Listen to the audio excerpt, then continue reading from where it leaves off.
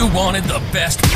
You've got the best podcast. The hottest podcast in the world.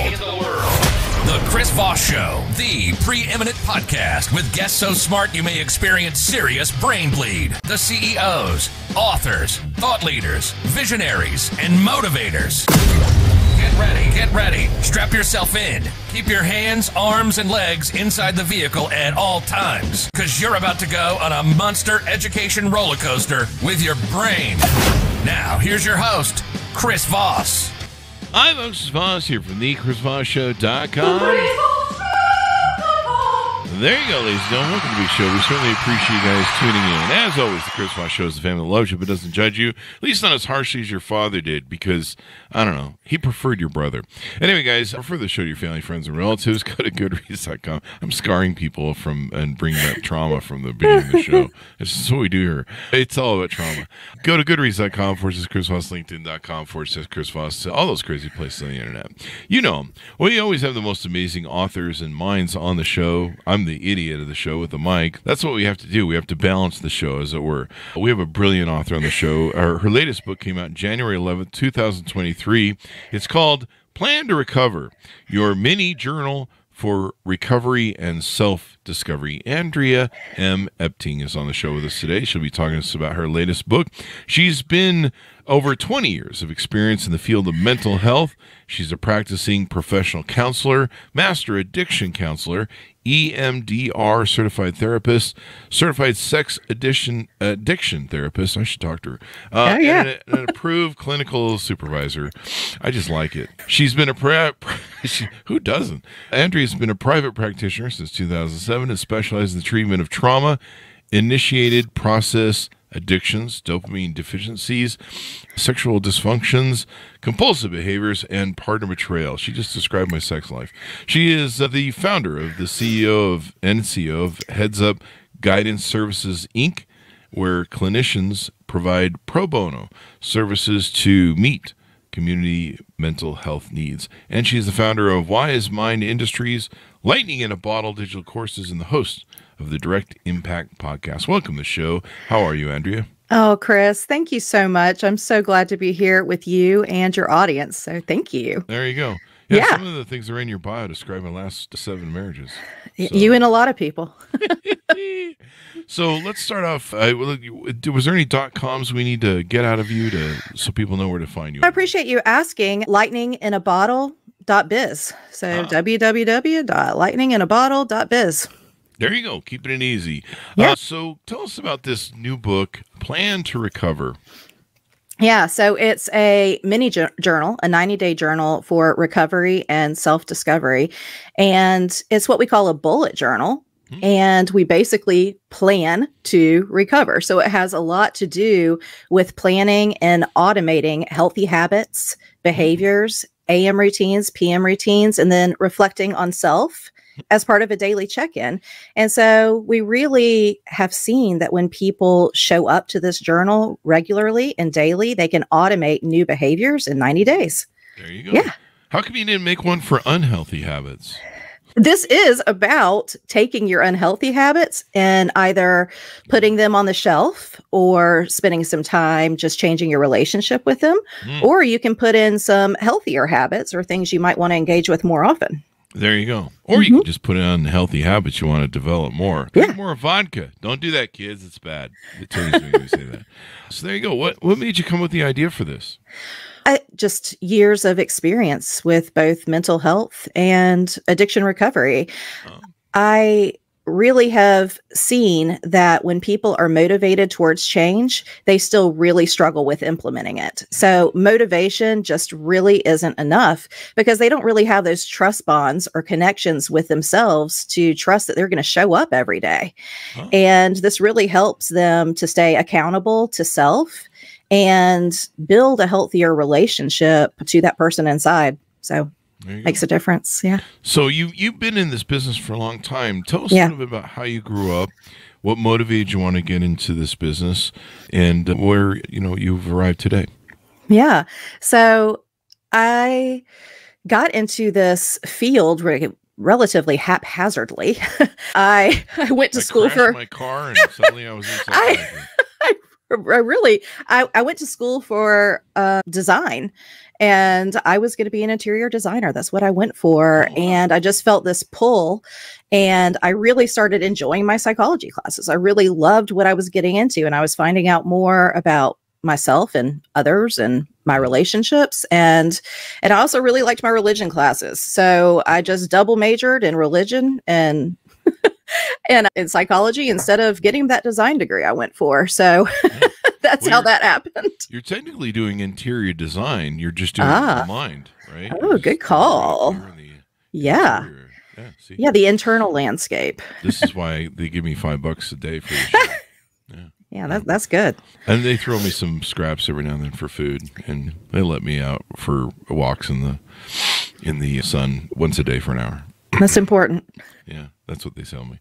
So this kind of was a journal that you developed from your years of being in the business and understanding some of the different aspects of what people are struggling with. Yeah, and also paying attention to my own struggles, what was going on inside of me, the things I was struggling with implementing on a consistent basis. And so it's the journal I developed for myself that wound up really changing my life. And so I thought, geez, if this is helping and working for me, it will help and work for my clients and probably all human beings. I mean, it's developed for humans. It's not developed for a specific type of human. It's developed for all of us who have certain struggles and tendencies and weaknesses that it would behoove us to look at. Why do you do one for dogs and cats? Like, why leave them out? No, I'm just kidding. Yeah. Why do you think, Chris?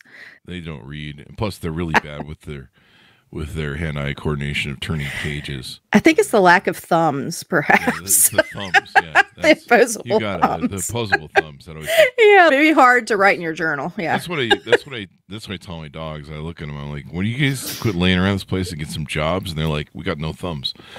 So that's kind of a problem, I guess. Which is probably better because otherwise they'd be opening doors and getting into stuff and causing all sorts of problems. And they're huskies, so they do that anyway. One question I have for you that I've I studied psychology. I'm an amateur layman, study psychology, but study of psychology. Is that not even a word? No, but it should be. I heard once, and I can't remember who said that. It might have been Dr. Drew. Someone said that a lot of people that are in addiction recovery and in rehab for drugs and alcohol and different things of that nature have childhood sexual trauma. Is that true? There are all types of sexual trauma. There's overt and covert. So sometimes it's more of the messages that are received, the comments, the triangulation, the enmeshment. So when I talk about that, it's kind of like when the son is playing the role of the father, that is sexual abuse. So when people hear sexual abuse, I think they tend to think of that overt, obvious physical sexual abuse and assault. So I say that to say, yes, a lot of people have experienced sexual trauma, but not in that traditional sense. Huh. Yeah. The son is playing the role of the father. That doesn't happen much, does it? All the time. Really? We had somebody on the show recently that happened to. I told me it was rare, but you see more. Oh, no. He probably does. Yeah. Triangulation and, the children meeting the needs of the parents instead of the parents meeting their needs. That's pretty common. Yeah. Now, not to minimize any of this, but I do have to get this joke in here. Can I experience trauma from just not getting any sex in the last year? That's a joke. We call that sexual anorexia. I'm going to put that in my Tinder profile. I'm suffering from sexual anorexia right now, but not to minimize, folks. Sometimes we have to apply some comedy and levity to things. You work with people with counseling and stuff like that. Do you do any of that work that people can work with you on, or is that a local thing you're doing? Is that any of the services or coaching maybe you offer on a website? Or so Lightning in a Bottle, they do have coaches, and that's something that we are working on. I have nonprofit locally in Savannah, Georgia, and a private group practice called Resolve Strategies, Inc. And clinicians are supposed to practice within their state still. There are some changes underway that's going to allow us to practice across state lines. I'm excited about that. But until then, we will call what we do across state lines coaching. And, yes. It's kind of interesting how the world needs to change a little bit when it comes to licensing and stuff. Seriously, but I guess it's power and money of states and what they can do. But follow the dollar sign. Just follow it. I mean, it seems like if you're certified and professionally licensed and have the schooling and training, we need more of you guys to operate internationally. That's right. These coaches, and I'm not throwing all coaches on the bus, folks, but there's some of these coaches that are out, like selling crystals and shit, that they can work nationally, but licensed can't. It seems a little backwards. Yeah. And we're really big on the show about how if you're going to seek therapy, go see a professional. Don't talk to Amy Jo, who's covered in tattoos and believes that crystals or whatever. I don't know why I'm turning against the 3 people listening to the show that believe in crystals, but stop it. Knock it off. I seek professional help. Like, seriously, I've dated all my life, 35 years now. I should just hand out therapist cards on first dates. So do the work. When you're healed, it's a whole lot different. You're like, I'm not getting involved with you. You're not healed. What is the importance of using your journal and having AM and PM routines in achieving? Yeah, good question. I was not able to implement or automate anything consistently. This is just me personally. I could not do that. No matter what kind of information, training, education, or background I had, I could not do it if I didn't have an AM routine and a PM routine that supported those changes. And I just figure if I struggled with that, other people are too. And so we say we want to change, but there are so many barriers and things stopping us and impeding our ability to do that. Like I said, even if we're motivated. And so I have found that if you really support the behavior changes with AM routines, PM routines, you can find long-term success. And this is about automating things and having healthy habits that are sustainable, that's going to give you that lifestyle shift that promotes overall health and wellness and self-love, I hope. So do I need to do AM and PM then? Journaling? Is that better than just doing Not necessarily. I journal in the PM, but I have an AM practice that supports the 3 main focuses that I have for that 90 days. So in the beginning of your journal, you've got this, what's called the Let's Get Moving page, and you establish 3 behaviors that you really want to focus on for the next 90 days. And so the AM routine and PM routine are supporting those 3 behaviors or habits. Okay, so maybe I want to disconnect from alcohol for 90 days. Maybe I want to see how that impacts my sleep. So maybe I want to disconnect from alcohol. I want to sleep 7 to 9 hours, and I want to drink 120 ounces of water. Those are your 3 behaviors. How does the AM routine and PM routine support that? At night, I'm filling up my water bottle, so in the morning, it's ready to go. Yeah. So all of these things really help support change. There you go. Yeah, it makes sense. You want to make sure that you're ready for the next day. I have one of those nice reverse osmosis machines. You have to fill it to use it. But one of the things that's important if you're going to intermittent fast or if you want to eat and drink healthy, you want to have really clean water, and it makes a difference in the taste too. Like I'll tell people I'm intermittent fasting and I'm drinking water, and they're like, "Oh, I hate the taste of water," and I'm like, "If you got to get good water, filtered right, it tastes good. It makes all the difference. Add some lemons." Yeah. What's your window? I do intermittent fasting too. I do it like a 16-8. Okay. Or I try to get to 16. Sometimes I'm a 12, 12. But it kind of depends on when I start having thoughts about murdering people because I'm hungry. There's that. And then the judge says I can't do that anymore. I get one of the 7 ankle bracelets removed next week too. I'm happy about that. That's actually one of the triggers we identify in the journal is, hungry, angry, lonely, and tired. So murdering somebody, that falls under anger. There you go. It doesn't. What about or rage? Oh, there you go. Hangry? The trigger is somewhere between hungry and angry. Yeah. There's some people that are like that. You're just they want to destroy the world, and you're just like, maybe you're just hungry. Maybe you just need a Snickers bar. That's right. And those triggers can really impact our behaviors for sure. So my window is from 8 a.m. to 3 p.m. So it's a little rough sometimes. Yeah. 8 p.m. to 3 p.m. 8 a.m. to 3 p.m. 8 a.m. to 3 p.m. There you go. I mean, breakfast is really, you don't need breakfast if you have strong enough coffee. I have coffee that's got a lot of extra caffeine in it that's probably not good for my heart. But, I mean, I got to wake up. Who cares if it takes 10 years off my life? Yeah. And that was really the hardest part for me, switching to that time, because I never wanted breakfast. Now it forces me to have it, which has been a good change. A good change. Yeah. Yeah. I mean, some people can do it either way. There's some people that by flipping it the other way, they do better with it. So, hey, it works. Whatever works. Yeah. Whatever gets you out of your comfort zone, which is why I chose to do that. I'm like, we have to really push our comfort zones and make these changes. So it's important. There you go. Now you talk about with the journal that people can use behavior automation to help them develop healthy habits. How does the automation part work? The automation works in the sense that you are tracking in this bullet journal every day that you participate in or achieve that wanted behavior.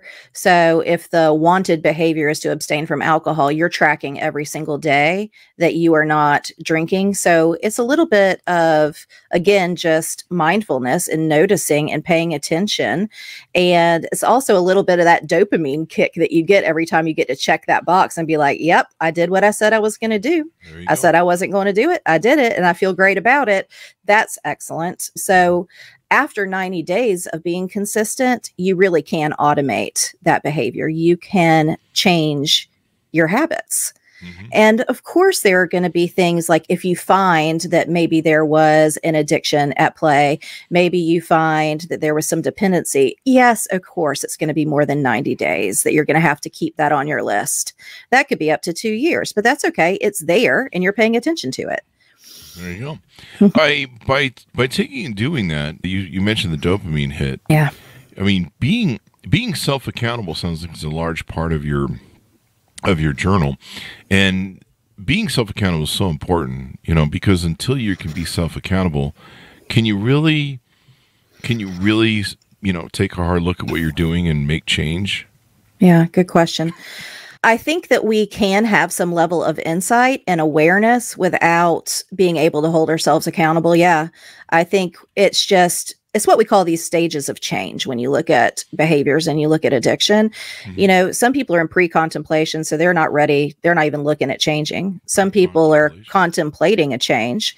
So yeah, they're aware, but they're not ready to do anything about it. And then you can move into preparation, where I'm preparing now to make a change. I do realize it, and I am starting to hold myself accountable. And then they might move into action where they start being consistent. What was that term again? Pre-contemplation. Pre-contemplation. That's interesting. Yeah. Yes. Stages. Sure. We all have. It's called denial. Yeah. Oh, I've definitely been there. I live in there. I live on denial, man. That's a great river. Yeah. In Egypt. Living on the denial. There you go.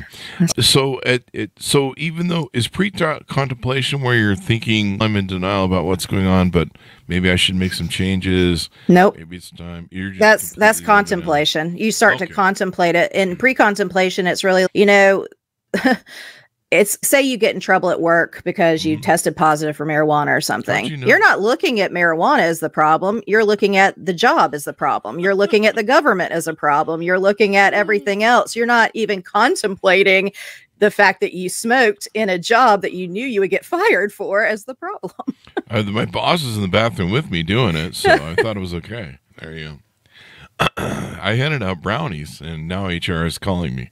I don't know what's going on. But no, addiction is a real thing. I never understood addiction till I dated.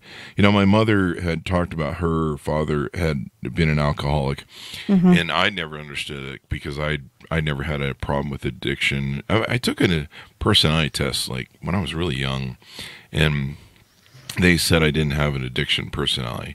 But I remember I dated someone who had an addiction problem with alcohol, and it was a really weird addiction too, where her father was a working banker, and so Monday through Friday he would go do banking. He was like a vice president. He was like up there in the old world banking days, and so he would do his work Monday through Friday as a functioning alcoholic. And then as soon as he got home on Friday, he would disappear into his tiki bar in the basement. Yeah. And from Friday night, Sunday night, he would be soused to the point of no return, I guess. Yeah. And he would disappear from his family, basically. I mean, I suppose you could go down there and hang out with him. I don't know if he was a mean drunk, but she was a mean drunk. But it was weird because she would only drink on the weekends. Mm-hmm. And then she kept it very hidden. The wild turkey was underneath the sink in the things. Mm-hmm. And so for a long time, I couldn't figure out what was going on and why we were breaking up every weekend. Mm-hmm. But then the rest of the time, everything was fine. And then I really started to understand addiction. I went to a couple of AA meetings with her and really started to see, you know, what the difference was between that and maybe abuse of alcohol, which I've done. Sure. You know, where you drink it too much and you drink too often, but you're not addicted, where you don't get the shakes or the things.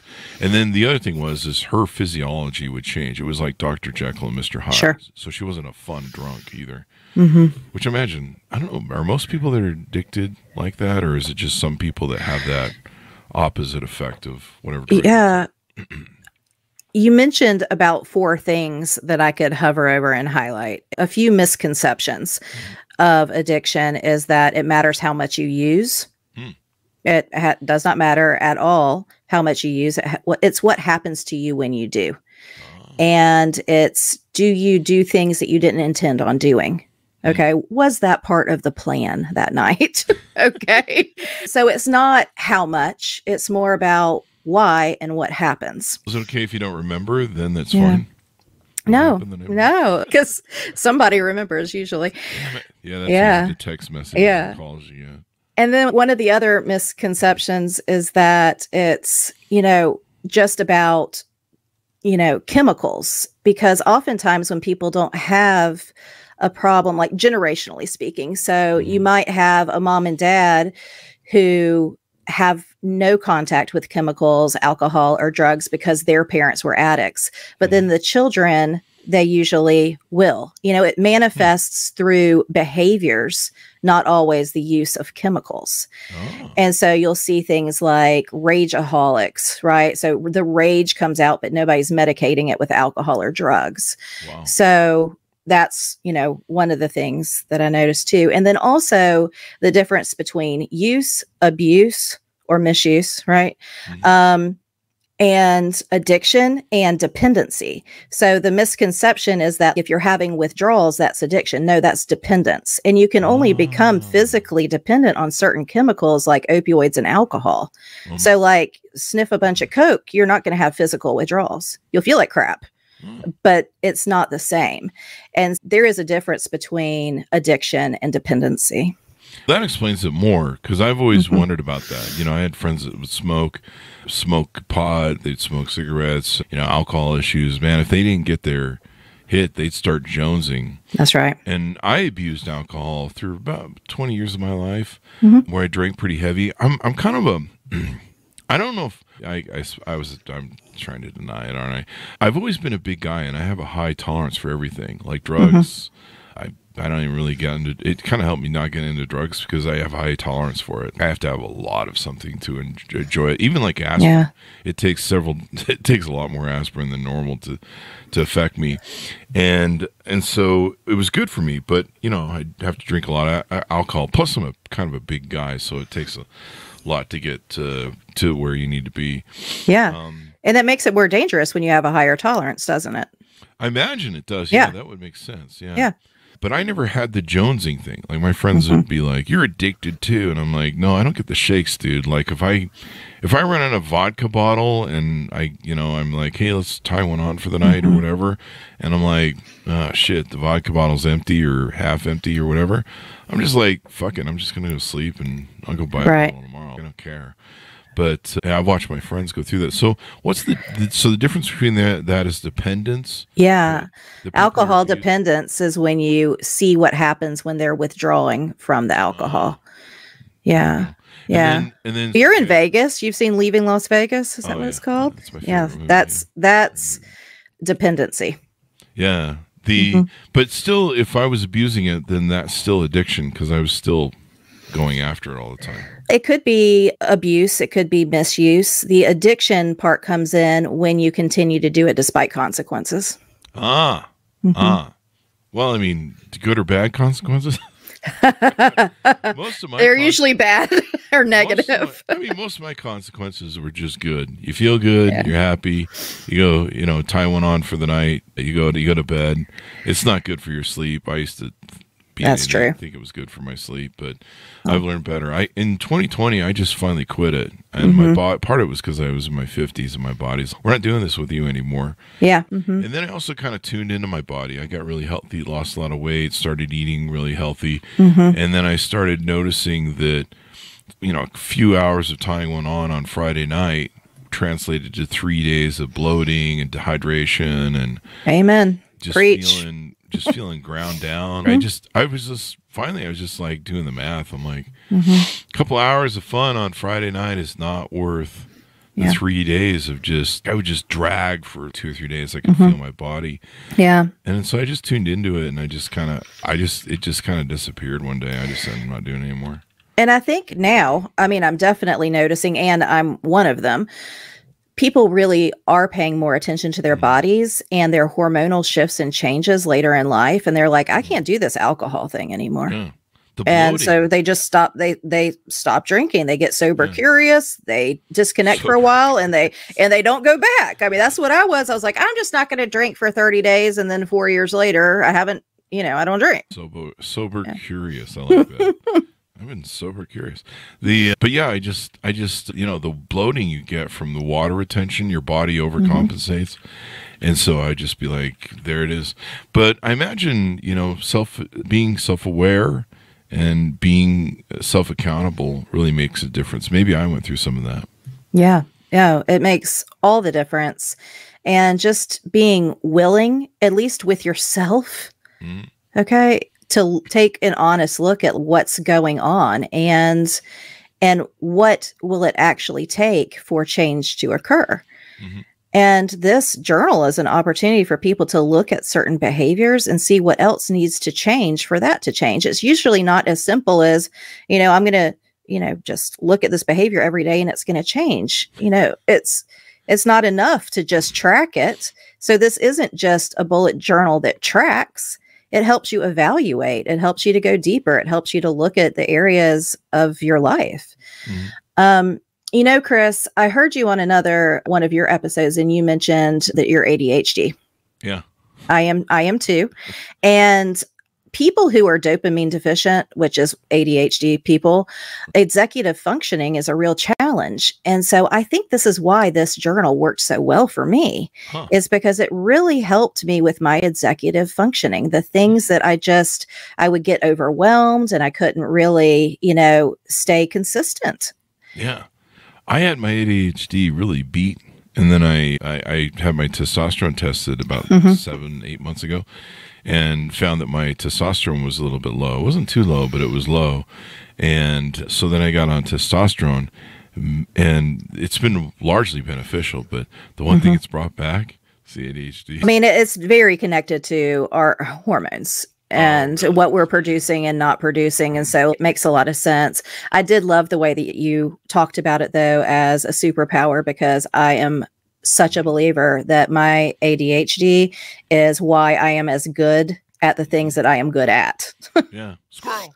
Yeah. It's good. I've had more trouble managing it and I need to focus on it. My mom said to me the other day, she goes, your ADHD is really bad. And I was like, squirrel. And I love that. I'm going to focus on my ADHD. Squirrel. Yeah. I'm going to focus on my ADHD. Wait, there's something else. What?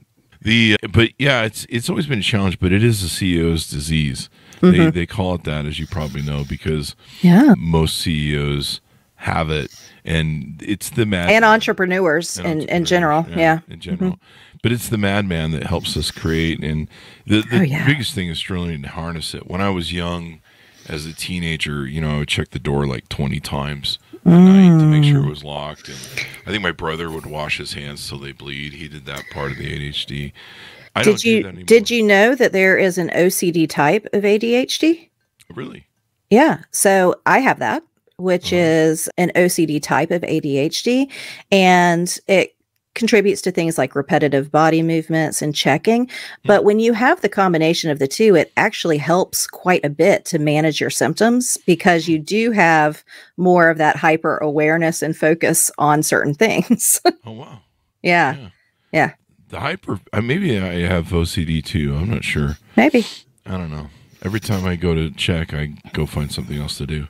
But, but you know, I know the great thing about your book and the journal thing is a lot of my friends who have addiction, it's a daily fight for them. And absolutely, even if they've been in recovery for years or 10 years, even 20 or 30, it's still a daily battle for them. And so they have to make sure that they're on point every day, that they, you know, every day they greet the day going, it's another day. It's another one day at a time. One day at a time. And I know, and I feel that with my friends when I talk to them about what they go through with it. And you just go, wow, that's, I mean, good for you, and fight the good fight, and I'll pour one for you. No, I'm just kidding. But yeah. It is. And that's another thing that I really like about coming back to yourself, coming back to your journal, coming back to the rooms so that you can stay focused on, you know, the disease, so the disease doesn't creep up and get you again. Because it's always, like they say, in the parking lot doing push-ups, just waiting. In the parking lot doing push-ups, Jesus. You know, my girlfriend who had the alcohol issues, it eventually killed her. So if you're out there listening, please get help.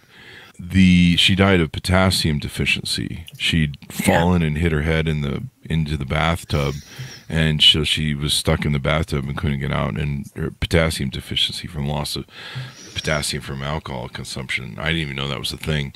But I had gone to I think I went to 2 AA meetings with her, and I was trying to encourage her to go by being supportive and going. Her mother pretty much lived at Al-Anon. And because, you know, she had the father, then she had the daughter. And then, but I remember sitting in there and hearing the stories, and there was one guy who he told the story about how he was drinking, found himself in the viaduct, under the viaduct, and living on the streets, and then got his shit together, got out of addiction, got his family, got a kid, got a wife, got a job. Everything was going good. One day he walks into a bar. Next thing you know, he's under a viaduct and he's lost everything. Yeah. And I just hear the stories, and you know, my girlfriends had a girlfriend in the AA that was also an addict. And one day I sat down with her husband, and I said, I don't know how you do it. And he goes, you need to be prepared. This is she's going to fall off the wagon all her life and everything else. And I'd done his mortgage because his wife had gotten drunk one day, beat him and the kids, and went off to Wendover, Nevada, and wrote an $80,000 check against you know, the house and everything, and of course consequently blew it. So I had to do a mortgage on him to bail him out so that he could pay the casino. But yeah, he started telling me stories of life, and I'm like, I can't do this. This isn't me. This is the rest of my life. I love her, but I'm not going down that road. You know, when you look at the disease process, when you look at how progressive and pervasive it is, it's very clear to me that it doesn't just want one person, but it wants everyone who cares about them. Wow. And it impacts everyone around them. Yeah. So if someone's out there in the audience that's thinking about changing their bad habits, whether they just be like, I want to stop eating cheese because it's bad for me or something, or fattening, or, you know, it's someone with addiction, what's some advice you would give to people on taking those first steps? Yeah. Gosh. There's a few things that I look at, like as far as key ingredients, you know, like what are the key ingredients for success, and accountability is one of them. And so that can look like your journal. That can look like therapy. That can look like your meetings. That can look like your sponsor. That can look like the 12 steps. But accountability and community, which can also look like those things. So community and connection. It really allows you to get into the third ingredient, which is humility. And humility is what it's all about at the end of the day. If I could put humility in a syringe and bend people over and inject it in them, I swear I would have people lined up around the block and they would be recovered immediately. Can you set up shop outside the Congress? The United States Congress? Hey. Shoot everybody. That would be great because humility is that healer. Humility is what we all need to be open, honest, vulnerable, transparent, intimate, all of those things that we're missing. So, yeah. And I think, sadly with addicts, the humility comes when they hit rock bottom, when no one will talk to them anymore. That's right. Destroyed all the relationships. And, there's a joke from Dennis Miller that the only time no one finds Christ on prom night in the back of a seat, the back of the car, they only find it after they're sent to prison and no one will talk to them anymore. And so then you take up conversation with God. Sadly, I think a lot of addicts end up in that sort of situation where, those were the stories I heard in AA. People had to bottom out before they finally got it. Yeah. But the humility of going, I need help. It's time to ask for help.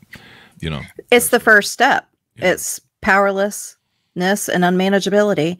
Yeah. Came to believe, right? Yeah. It's what it's about, is accepting that you can't do this on your own. You can do a ton of things on your own and you can do those well. But this is one of those things that you will not do in a vacuum. It requires community. It requires connection. It requires help. And being humble enough to ask for it. I mean, a lot of the people that I know who are in early recovery or even long-term recovery, they have a hard time accepting still that they have needs. And they have even harder of a time accepting or believing that other people can meet those for them. Yeah, I think humility. What are your thoughts? I mean, I don't want to crap on AA, but I know one of AA's big things is accepting that you don't have full control and place your hands in God. Yeah. And I'm an atheist. Hey, if that's what you need to find your way out of the darkness of addiction, God bless you, even though I'm an atheist. But the one concern I have about it is, I grew up in a cult of religion, and believing that there was somebody up in the sky mucking with me as an evil shithead sometimes, or you could perceive it as such, really wasn't very empowering to me. And to be, for me, self-reliance and self-accountability means that I'm the last and final boss. I'm the guy. Everything stops with me. If I was to believe, for me personally, that there was still some guy in the sky who, I guess on shitty days, decides to be shitty to me, that really takes away my ability to be self-accountable. I don't know. Am I wrong there? Or? I think that you and millions, maybe billions, share that same sentiment. This is what I have to say to that, is that, yes, recovery requires what we would call a spiritual awakening, because you can't have recovery without some form of spiritual awakening. But when I look at God in the big book, or I look at God in a 12-step program, I say capital GOD stands for good, orderly direction. What is giving you good and orderly direction that is not leading you back to, your addiction? And so for some people, that is their meeting. For some reason, for some people, it's their, church. For some people, it's their therapist. For some, good orderly direction can come from all sorts of things. It can come from inside. I do think that is a required ingredient on the search for authenticity and humility. A spiritual awakening is part of it. There you go. And I guess, basically God and religion is a patriarchy, and people like the idea that someone's looking over and has their best interests at heart. So I guess some people can can like that. It's just I see a lot of people who I don't know if they're addicts or not, but they seem to use God in a very bad format as a catcher of all the things they do bad. You know, God made me do it. Well, and it's like fundamentalist. I don't think that religion should be utilized as a weapon. I do think it can be. Spiritual abuse happens all of the time. Oh, wow. I see it every single day, and it really is a barrier to healing. Oh. Yeah. So that explains my childhood in the cult. I mean, you're not alone, I promise. There you go. I think I'm still being abused because I still have family in the cult, so I have to deal with it still. I should probably think help. So what's the best way for someone to reach out if they're hearing in the audience that maybe I need to get some help? What's the best first step that you would advise people to do? Yeah, I really recommend that people go to a platform called Psychology Today and really look at people's areas of specialty. Make sure they are licensed in the state in which you are seeking services, and make sure that they're specialized in the areas where you feel like you're really struggling. And then interview them. Make sure they provide a free consultation where you go in free of charge and sit with them and see if they are a good fit for you, because you want to interview them first, right? To make sure that that's who you want to partner with for your care. I see way too many people not fire their therapist early enough. And so please shop around like you would for anything. I mean, my gosh, you're going to get 3 bids on having your toilet replaced. Go and make sure that the person that you're going to for, your mental health is the right fit. That makes sense. That makes sense because you're trying to replace the toilet in your brain, Thank you. Get 3 bids, damn it. Make sure that contractor is licensed, as always. Thank you. And don't buy crystals, people. Stop it. In astrology, knock it off, both of you. Final thoughts to people to pitch out to pick up your book as we go out. Yeah, I would just say it's time now. Healing and everything you need in you is in you, and it's ready now. So go ahead and why don't you hop on lightninginabottle.biz or go to Amazon. You can type in Andrea Epting, or you can type in the Plan to Recover mini journal. I'd love for you to engage with it and see what happens and how it changes your life. Changed mine. There you go. Every day, stay on point. That's the biggest problem we have. We don't stay on point every day, and you start sloughing one day and then you slough off the next, and then you wake up and years have passed and you're like, yeah, I should probably have done that. So there you go. Thank you very much for coming on the show. We really appreciate it, Andrea. Absolutely. Thanks for having me, Chris. Thank you. Thanks so much for tuning in. Order up the book wherever fine books are sold. Plan to Recover, your mini journal for recovery and self-discovery. And please, like Andrea said, if you feel like you need help, reach out. Do it. Don't wait until you hit rock bottom or you hit that point where you're forced to be humble. You just don't want to be there, man. Just skip to the easy part or the good part. But please get help. Seriously, especially if you know you have trauma or damage or any of those sort of things from childhood. Thanks so much for tuning in. Go to goodreads.com/Chris Voss, LinkedIn.com/Chris Voss, Chris Voss, one on the TikTokity, and all those crazy places to find on the internet. Thanks for tuning in. Be good to each other. Stay safe. We'll see you next time.